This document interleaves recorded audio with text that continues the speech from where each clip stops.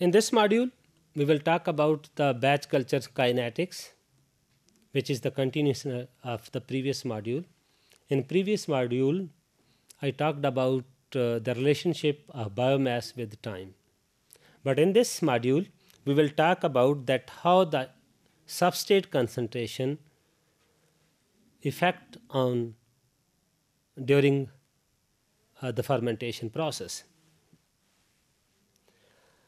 So if we talk about the effect of substrate concentration, which we named as S, so the growth yield, which we called as the Y, that is the increase in the cell mass, which we called as dx, which result due to the consumption of the small amount of the substrate. Mean Y is the yield factor. Yield in term of biomass. If our biomass is a product or our biomass is the growth, and we know that growth is only happen when there is a utilization of the biomass substrate. So biomass only increase when there is a utilization of the substrate, mean depletion of the nutrients. So yield factor Y is directly have the relation with the change in biomass by the utilization of the substrate. So Y is equal to dx over ds. So Monod gave the equation under such conditions, so that propose the growth yield to constant reproducible quantity under identical conditions.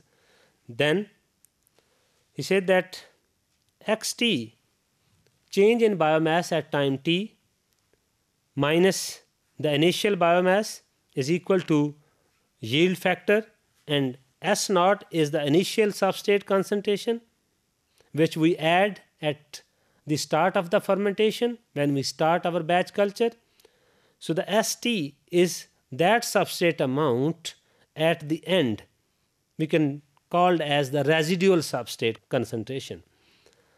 So sometimes we can call as St, or sometimes we call only this residual substrate as S.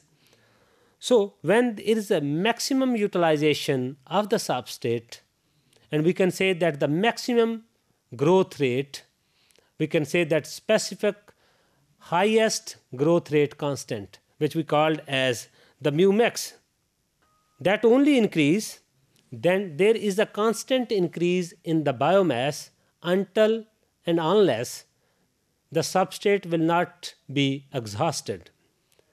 Sometimes the media not contain only a single substrate, that have a number of substrate into that, carbon source, nitrogen source, and other micro and macronutrients. So sometimes out of all these nutrients, any one of them become the limiting, due to which the mu or a growth can be affected. So in that case, mu max is only achieved when there is a no limiting substrate.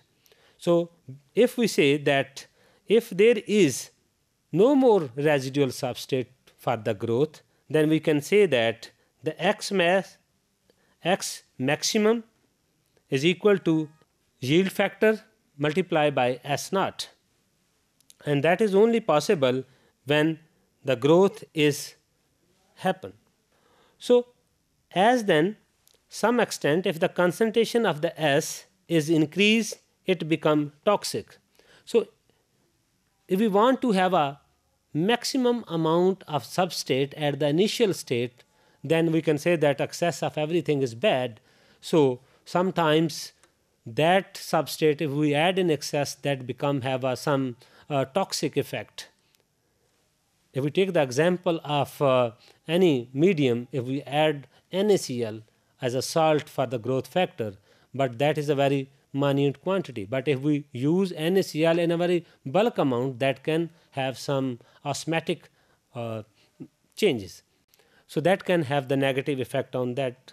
So in this case, when we say that when there is a substrate become depleted and there is no more residual substrate, then the equation can be x is equal to y dot s naught.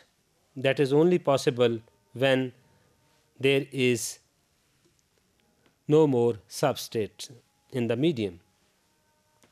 So the specific growth rate is generally found to be the function of three parameters.